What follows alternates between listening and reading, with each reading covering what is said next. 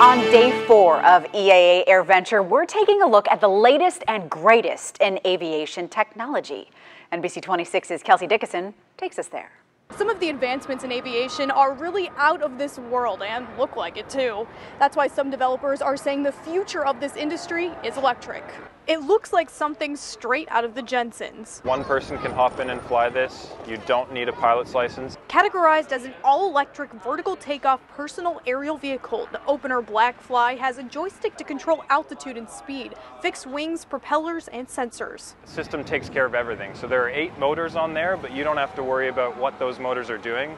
That's what the software does. Greg Kerr says the ultralight can be in the air for about 25 minutes. The software will warn when the charge is low. So this is a really unique flying experience because when you take off and hover, you're on your back, and then when you pitch forward, you tilt all the way forward and then you're sitting upright. So that's something that not many aircraft do.